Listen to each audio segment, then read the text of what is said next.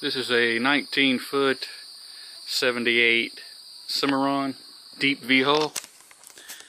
I was just wanting to show you the transom. It does need replacing. Just want to find out maybe the best way to go about this. It looks like the whole back piece is wood, fiberglassed in. It doesn't have like an outer shell like a lot of boats do that I've seen. So I'm thinking this whole piece is going to have to be cut out. I've never done one like this before, and a little leery about it. Want to find out the right way to do it, of course, but main thing is putting the new back in. How do you fasten it on the ends and so forth? Anyway, any help would be very useful.